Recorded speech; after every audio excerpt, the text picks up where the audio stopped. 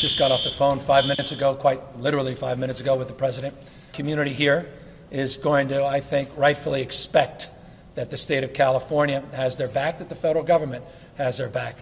There's no doubt in my mind, after talking with the president, he's committed in the long haul, in the long run, to help support the rebuilding efforts.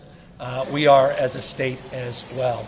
And so I'm here in that spirit of gratitude, spirit of respect for the leadership assembled behind me, to the first responders, many of them that are getting their first hot meal. Many of them haven't seen their kids.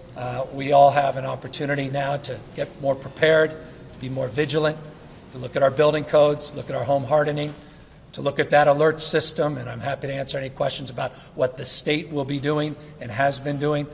We all, I think, have a unique role and responsibility to prepare individually to be prepared for the next earthquake of magnitude even greater than 7.1.